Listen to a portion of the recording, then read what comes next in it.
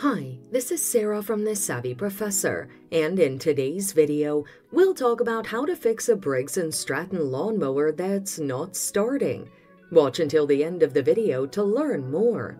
Your Briggs and Stratton lawnmower isn't starting because it's out of gas. There's a problem with the ignition system or the carburetor is clogged.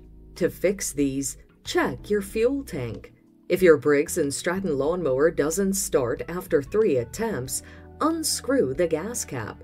Look inside the tank. Move your lawnmower to check if the gas sloshes around. Consider refilling the tank if the fuel levels are too low. Try starting your lawnmower.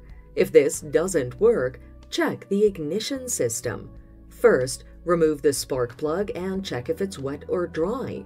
A wet spark plug indicates everything's fine. A dry spark plug suggests a problem with a carburetor. More on that later. Next, connect one end of an inline spark tester to the spark wire and the other to the muffler. Pull the starter rope and check if there's a spark. If there's none, replace the spark plugs. Check the carburetor. As mentioned, a dry spark plug indicates a clogged carburetor. If you notice this, bring your lawnmower to a dealer or mechanic for servicing. So, there you have it. That's how you fix a Briggs and Stratton lawnmower that's not starting. Thanks for watching. Till next time.